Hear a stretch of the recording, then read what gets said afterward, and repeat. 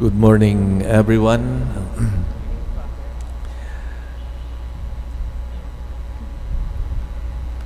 When I entered the Seminary, 1983, one of the obligatory readings that we had to do was to read the biography of Arnold Janssen. That time he was still blessed. He was beatified in 1975. And the first thing, reading the biography of Arnold Janssen, to me, to tell you frankly, I was not impressed.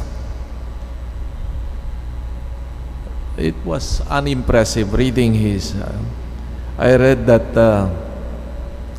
And I was thinking, how could he become a saint with this very uninteresting life?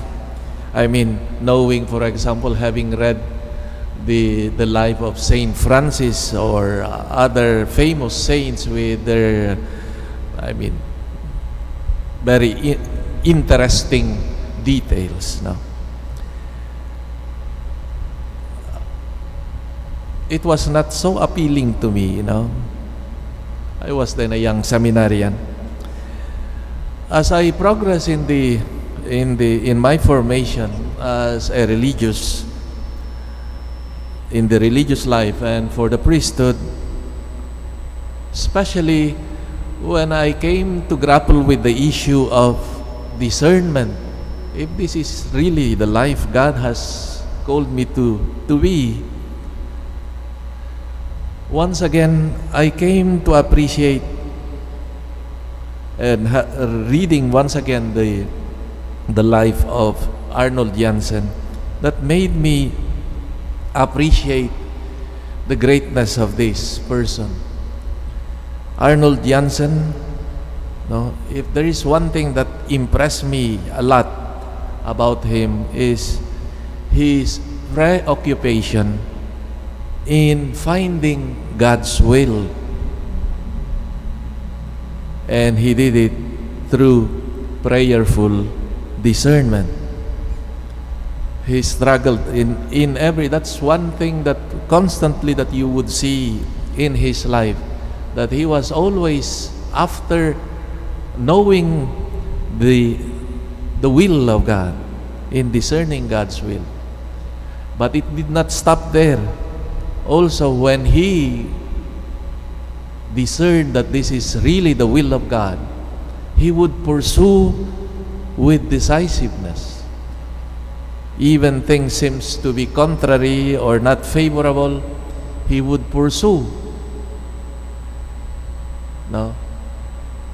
Having cleared that this is God's will, he would give his everything to pursue that. One of the great examples is the foundation precisely of this congregation, the Society of the Divine Word, in an atmosphere that was so unfavorable. There was religious persecution that time. Priests, bishops were imprisoned by Bismarck.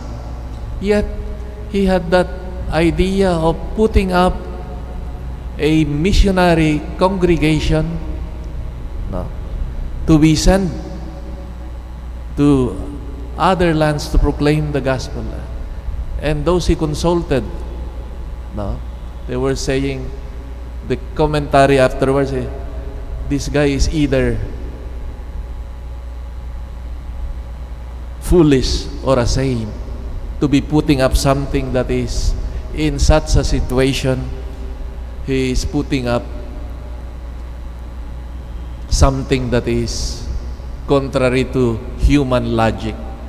Yet, he pursued. He appealed to bishops. Also, he did not have much funds for it. Yet, he pursued. Maybe, especially in our world today, where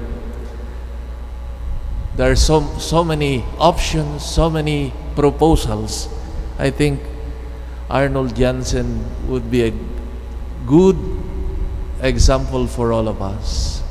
Now, the desire to know the truth, the desire to know God's will in a prayerful and meditative consideration of God's will would be of help to us to know the direction of our lives. In fact, in my priestly, in my preparation as a seminarian and also as a priest, in terms of decision making, discernment, my devotion to Arnold Janssen increased also, knowing that he who was very serious in knowing God's will would also help those who seek sincerely God's will. And so as I come to read and meditate and know him better, his work and his mission, came to realize the greatness of this man, apparently unimpressive, but the virtues now of a man of God indeed is beautiful and inspiring. So he was able to achieve what God has asked him to do because he was sure of God's will and he pursued it with passion. And thanks to him that the missionary church, or the mission of the church through his spiritual children, the SVDs, the SSpS sisters, the Pink Sisters, the mission, his contribution to the mission of the church continues.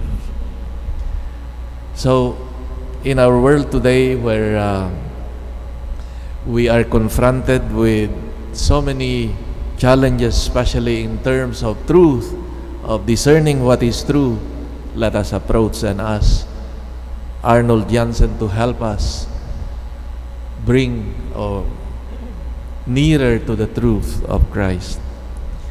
And his devotion to the Word, that's why he named the congregation Society of the Divine Word, precisely because of his.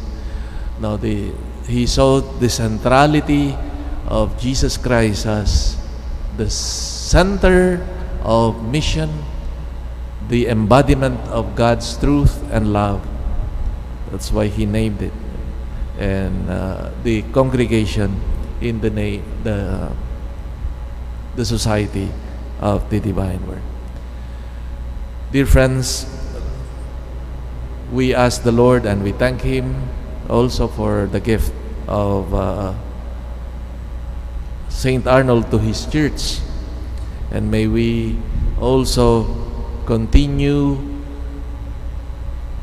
to follow God's will in our lives, and our devotion to Him, to Saint Arnold, may be of help also in our times, in our lives. Saint Arnold Janssen, pray for us.